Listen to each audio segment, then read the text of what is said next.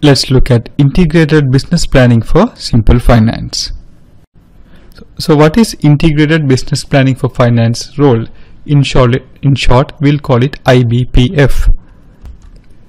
It helps SAP BPC, that is SAP Business Planning and Consolidation System, to seamlessly integrate with SAP ERP. It allows real-time access to the transaction data from SAP ERP. Earlier, without BPC, you had to load the planning data to ERP via your Excel uploads. And this was limited to do planning only for the management accounting objects like cost center accounting, profit center accounting, internal order accounting, and WBS elements.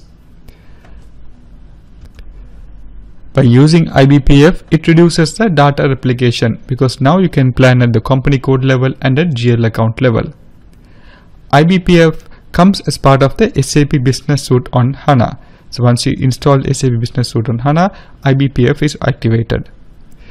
And it uses the SAP HANA views, which makes reporting out of the HANA live browser much easier.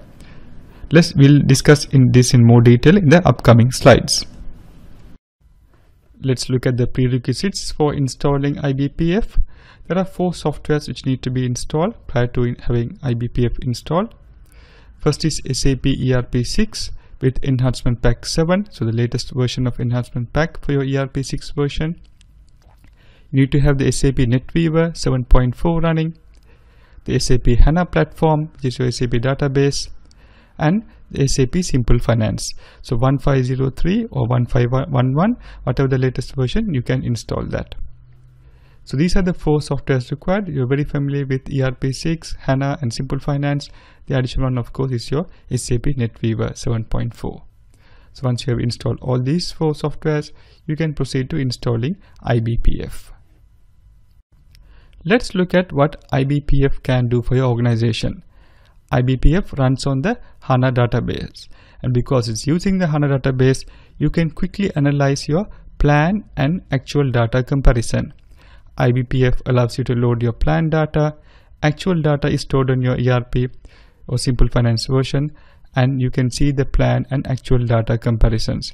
So you can analyze the variances in percentage or in amount, and you can have a quick view of your plan and actual data. And because it's running on the database, the data processing time is extremely quick compared to what you used to do before in the ERP6 versions. With the advantage of running Simple Finance, there is seamless integration between the FI and CO modules. So you can do planning via top-down approach or the bottom-up approach. For example, you can plan at the cost center levels and take it up to the cost center group levels, because when you add up all the cost centers, if there's a cost center group on top of it, that will be like going from bottom up all the way to the top level. Or from top level also, you can go down to the lower levels. You can plan at cost center levels and break it down to the actual GL account levels and plan it against those items. And the data is available at any level, whether you want a group of cost centers or group of GL accounts, group of profit centers, group of internal orders or projects, you can plan at any level. And there's no need to replicate the data between the GL accounts and cost elements, because in Simple Finance, cost elements are created as GL accounts. So you're only planning at the GL account level. So you don't have to replicate and reconcile the data between the 2 modules. So that's another advantage of using IBPF, because it's running on the Simple Finance. So there's always a seamless integration between the FI and CO modules.